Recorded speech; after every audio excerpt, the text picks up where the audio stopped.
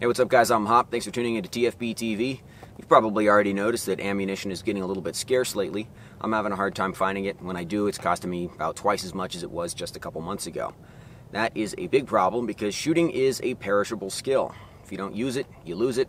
Right now, it's kind of difficult to go out and shoot 200 rounds every other week to stay copacetic on your carry piece.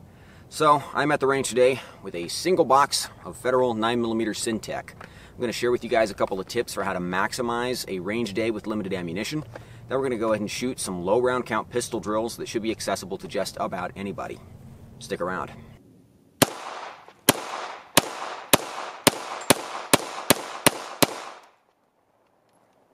Alright, you guys are going to have to sit through the lecture before you get to the shooting, although if you want to just skip ahead, I'll go ahead and put some timestamps in the video description so you can just fast forward to the good stuff. Tip number one for shooting on a budget is don't shoot the big green silhouette targets. These things are way too big. This is just a waste of ammunition. Cannot tell you the number of times I've seen people post pictures online of one of these big green silhouette targets just completely riddled with holes, and they're very proud that they shot a whole box of 50 rounds and got them all on paper. It's not very impressive. Basically all you did was waste 50 rounds, and honestly you wasted a lot of paper because one of these is so big you could probably get 10 good bullseyes on it. Seriously, I've never met anybody this big in real life. I mean, I've seen them on, like, you know, TV shows about people who have a disorder, but it's unbelievable. What you should shoot instead is something like this. This is a sight-in target, so it's one piece of paper with 5 bullseyes on it.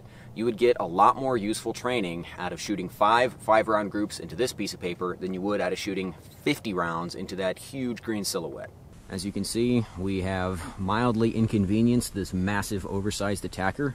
We have also, via the magic of collateral damage, killed every other member of our imaginary household.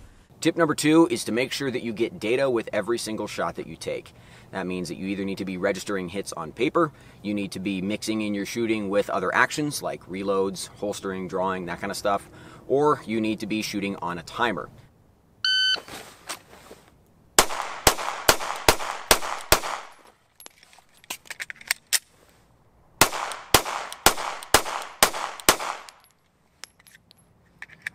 So if you're shooting steel targets, you're really only getting Boolean feedback. Yes, I hit the target, or no, I didn't hit the target. It's not really feasible to check your groups afterwards, so you should be mixing in that shooting of steel with draws or transitions, sight pictures.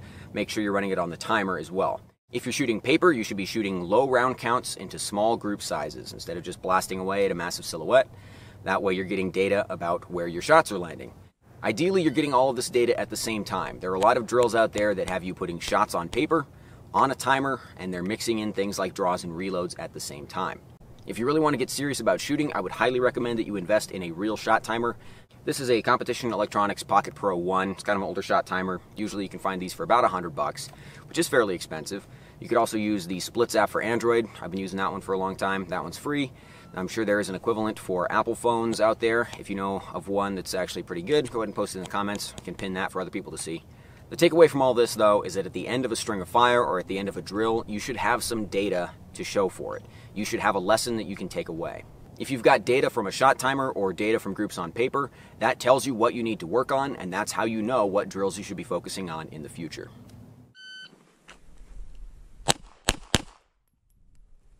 Two, 6, 1. Again, suboptimal draw, so I spend a little more time on that first shot. The final tip is to slow down. There are some really good drills out there like the Bear Standard or the Fast Drill that have you drawing on a timer, putting groups on paper, and also reloading all within the same string. Those are great drills for practice, and they're also good for showing you where your skill level is. However, particularly the Bear Standard has you shooting 13 rounds in under 10 seconds. You run a couple of those, you're going to be out of ammo really fast.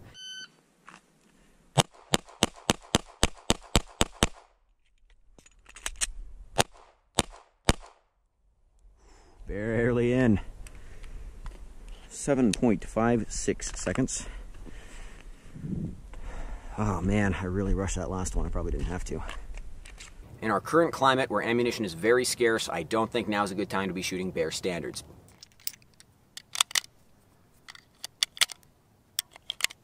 Alright, that's enough talking. Now it's time for the good stuff. So like I said, I have got a single 50-round box of 9mm Syntech. It's a 150 grain total synthetic jacket.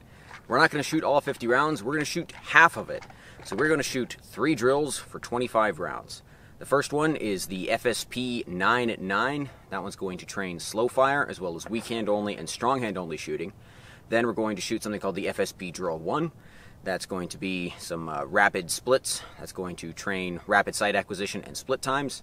And lastly, we're going to finish it off with the test, which is the classic 10 shots at 10 yards in 10 seconds. And that one's going to train throttle control. I'm going to be shooting these drills with a Glock 17 equipped with a red dot.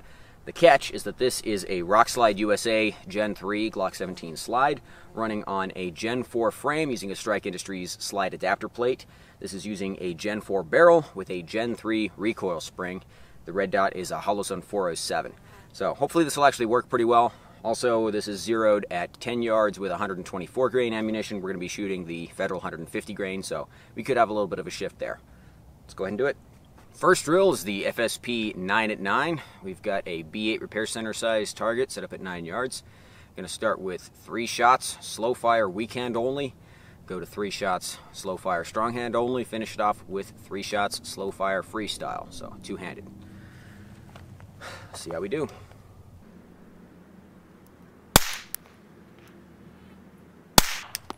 Ooh boy, I'm shaky.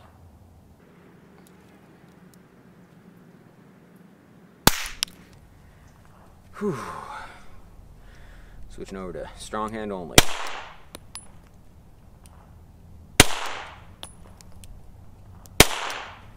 Oh, right down the shirt. Classic Gen 3 Glock ejection pattern because we're using a Gen 3 slide. Ah, geez. All right, 3 shots, freestyle.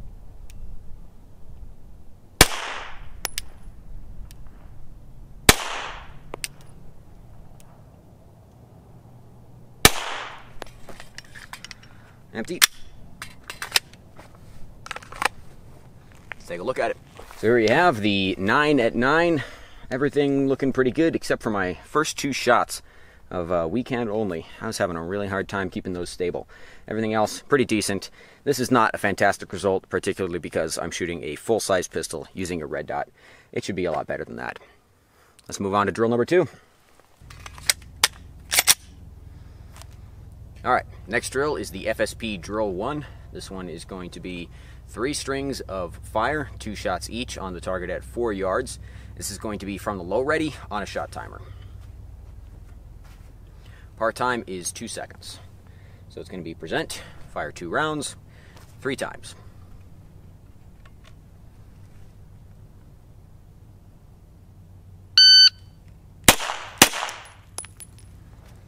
One, 6, 5, and shanked one low. Because I forgot that we're using a red dot.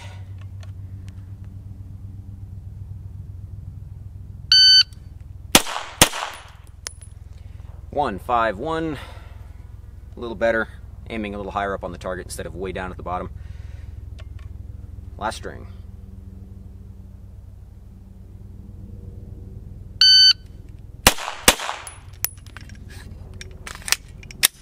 1.48. Let's take a look at that. So here's our target. As you can see, all the shots are in except for one. That makes this a fail. I started off actually aiming pretty much right at the largest part of the gray, which is the target area. And as it turns out, when you're using a red dot at 4 yards, it's not particularly a good idea. So I finished out by aiming more around up here. All right, our last drill of the day is the test. It's the classic 10 shots in 10 seconds at 10 yards from the low ready.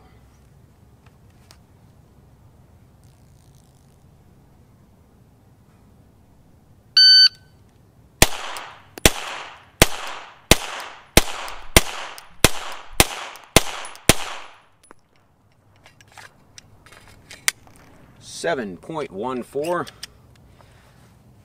Definitely could have slowed that one down a little bit. Here's our classic, the test, 7.14 seconds.